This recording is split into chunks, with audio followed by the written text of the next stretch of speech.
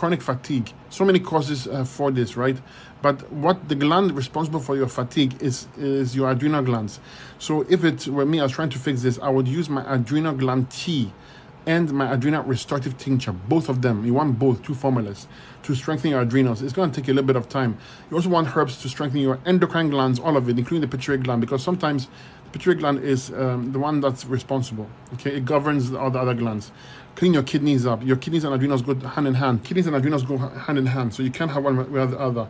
And jump on a high berry diet, preferably all fruit diet. But if you don't have the energy and you need some substance, add some cooked alkaline vegan until you get your energy back, and then until you feel comfortable to go to fruits only, and then you see that you can fix it. Okay, if the dizziness is mucus accumulation in the head region, it could be blood pressure, it could be blood sugar, but also when you have mucus in the head, okay, the cerebellum here and the muscle medulla can cause you to have dizzy spells. So clean your sinuses as well. If you do that, you will get better. Okay.